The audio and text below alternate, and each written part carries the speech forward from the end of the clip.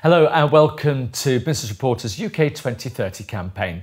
I'm Alistair Greener and today I'm talking to Patricia Zurita from BirdLife International. Good morning. Good morning. BirdLife International seem to be the quiet achiever when it comes to conservation. Why is that? I think partly because we have concentrated on the science and the conservation more so than speaking about ourselves, and also because of the nature of what BirdLife is this family of 115 organizations around the world that are actually working on their own places with their own name, and they come all under the same last name, having BirdLife as the umbrella organization. So it's been difficult to brand it.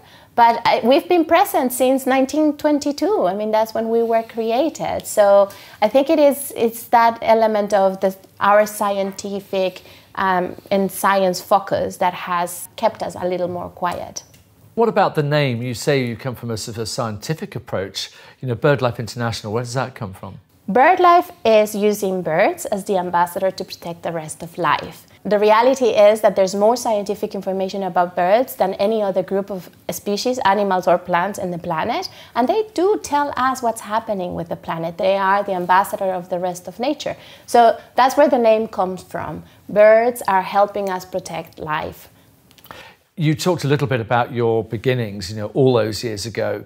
Give us a little bit more detail about exactly why and how it started. What was the inertia behind it? So the reason why all these smart people got together in 1922 was because they were all concerned about the heavy trade of feathers for the fashion industry. So the connection with business comes from the very beginning of the creation of BirdLife. But it was just that recognition that unless we actually work together, we're not going to make it happen, and that the planet is a lot bigger. And I think that's the other element about birds.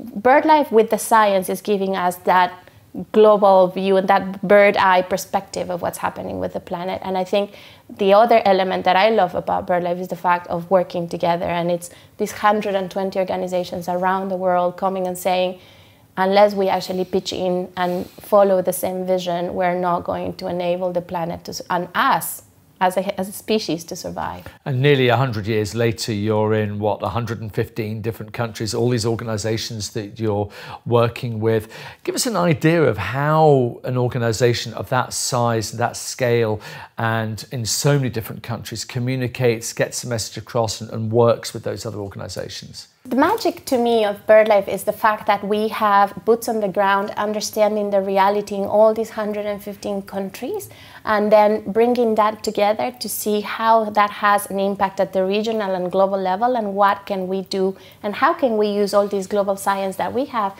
to enable those local people to act. And because the organizations that BirdLife has as part of their family are local organizations, they have the legitimacy to talk and work with their political systems, with their local business, with their local communities, and be really embedded and weaved on the system to produce solutions. And that's how we have actually engaged with business, for example. In South America, we are working with local ranchers in 4 countries, in Brazil, Uruguay, Paraguay, and Argentina. We are working in Southeast Asia with the rubber sector. We're working across the world with the cement industry because we see the value of engaging with multiple actors, and the fact that we have the power to be on all these different places enables us to get all of that information, but also to coordinate the work to have global impact. We've talked a lot about the work that BirdLife International does, the 115 countries that you're in, how you're working with other organizations and governments. For people watching this particular interview, what 3 things would you like them to take away from it? Well, crucial. Birds are an extraordinary ambassador of nature. We know more about birds than anything else on the planet, so we might as well listen to what they're saying. Number 2, only working together and by building up strong partnership, we will make it happen, and the planet needs a massive change right now.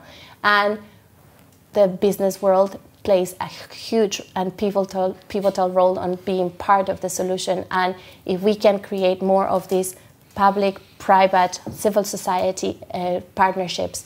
Well, thanks for coming in, because now we know more about BirdLife International. We also know the importance of birds in the whole ecosystem, and the fact that business and everybody else needs to sit up and take a look and make sure that we actually do act accordingly. It's been great finding out more. Thank you so much indeed for coming in. Patricia Zurita from BirdLife International. Thank you very much. Thanks so much for having me.